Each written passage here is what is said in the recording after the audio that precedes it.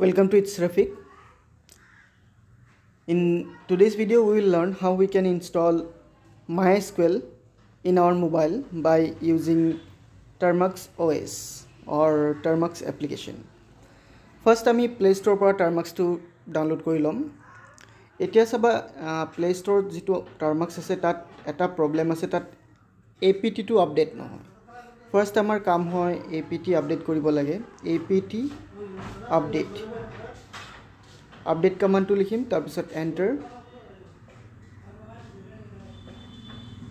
এতিয়া চাব ইয়াত এইটো এৰৰ আহি আছে that the repository does not have a release file. ইয়াৰ পৰা এটো কাৰেক্ট কৰিবলে আমাৰ এটা কমান্ড আছে হেতু ট্ৰাই কৰিব পাৰা নহলে আমি বেলেগ এটা APK ইনষ্টল কৰিব পাৰো তাৰ লিংকটো মই কমেন্ট সেকশন বা ডেসক্ৰিপচনত দি দিম। এটা লিখিব পাৰা TERMUX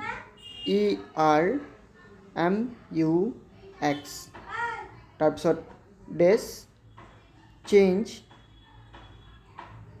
আকৌ ডেস REPO। সো এখন স্ক্ৰিন খুল খাব। ইয়াত মেইন ৰেপজিটৰি তাহেটো সিলেক্ট কৰি ওকে কৰিবা। ইয়াত বেলেগ বেলেগ অপশনস আছে যিকোনো এটা সিলেক্ট কৰিবা কৰিখনে ওকে কৰিবা। এতিয়া চাবা ইয়াত যদি সাকসেসফুল হৈ যায় তেনে হলে ইটস ডান। কিন্তু ইয়াতো যদি 404 নোট ফাউন্ড আহি আছে তাৰ পৰা উলাই হা এটাই উপায় আছে হেতু উপায় মই কৈ দি আছো। প্ৰথম এটো এক্সিট কৰি লম। ইয়াৰ পৰা উলাই গলো। এতিয়া আমি প্লে ষ্টৰত যাম। প্লে ষ্টৰৰ পৰা আমি Termux টো আনইনষ্টল কৰিম। সো Termux হেতুক আমি প্ৰথমে আনইনষ্টল কৰি লম। আনইনষ্টল কৰিবলে আমি ইয়াত মোবাইলত যেটো Termux এপ আছে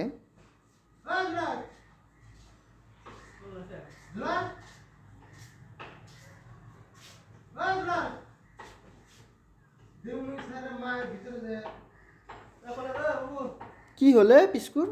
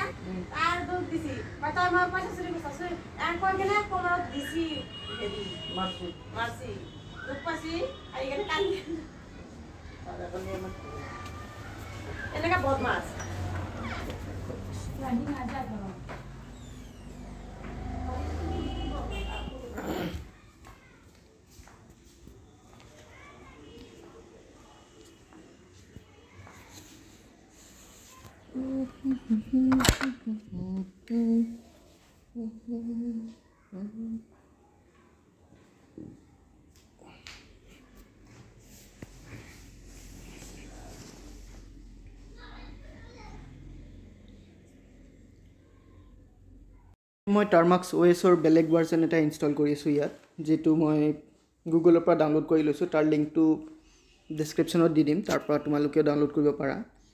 এটা প্ৰথমে Termuxৰ এপটো ইনষ্টল কৰি লম। ইনষ্টল দেখাই আছে মনত ৰাখিবা এটো ইনষ্টল কৰা আগতে প্ৰিভিয়াস যেটো প্লে ষ্টৰৰ পৰা ইনষ্টল কৰিছিলা হেতু ইনষ্টল কৰিব লাগিব কাৰণ তাত আপডেটৰ প্ৰবলেম দেখাই আছিল। সো তোমালোকে এইটো ইউজ কৰি চাব পাৰা বা VPN ইউজ কৰিও ট্ৰাই কৰিব পাৰা। to install কৰিলো। সো হৈ গল। এতিয়া ওপেনত ক্লিক কৰিম। ওপেনত ক্লিক কৰাৰ লগে ইয়াতে দেখাব ইনষ্টলিং বুটস্ট্ৰ্যাপ প্যাকেজেস। সো এটো ইনষ্টল হ'ব দিবা। ইনষ্টল হোৱাৰ পাছত এনেকৈ আহিব।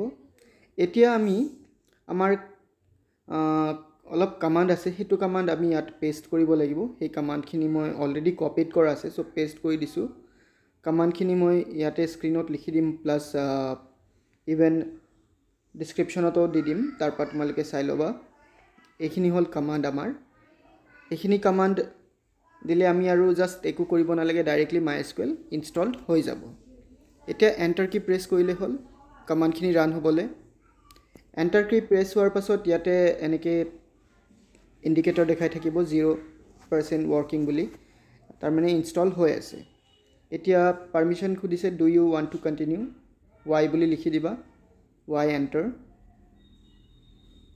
অকমান ওয়েট কৰিব লাগিব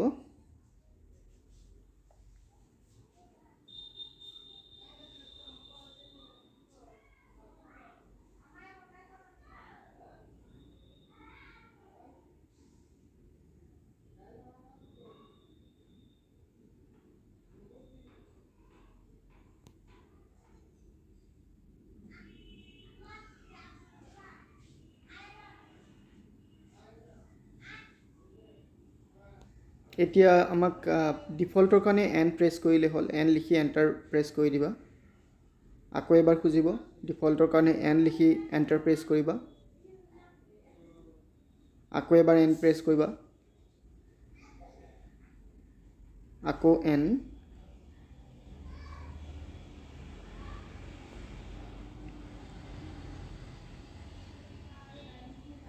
এটা do you want to continue yes yesৰ কাৰণে y দিবা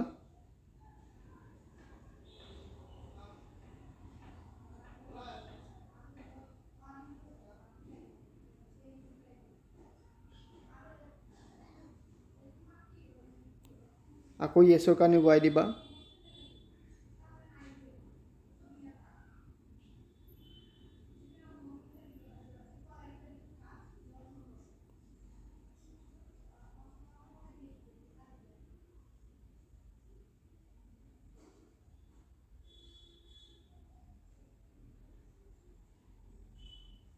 এতিয়া আমাৰ MySQL server successfully ইয়াত ৰান হৈ গল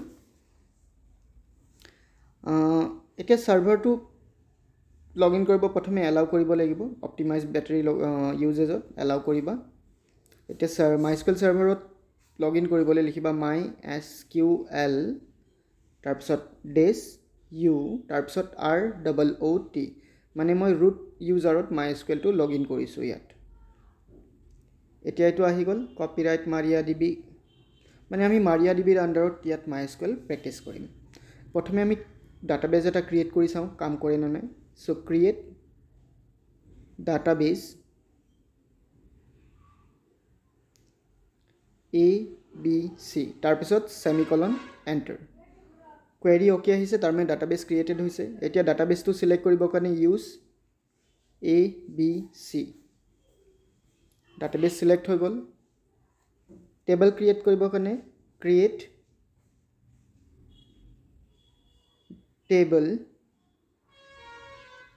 tableৰ নাম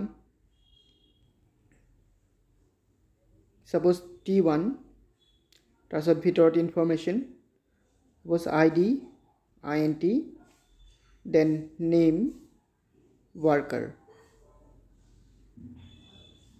আৰু ভিতৰত size 20 bracket close আৰু এবাৰ bracket close তাৰপিছত semicolon query okay আমাৰ টেবল ক্ৰিয়েট হৈ গল টেবলৰ ডেসক্ৰিপচন চাবলৈ desc টেবলৰ নামটো হল t1 so t1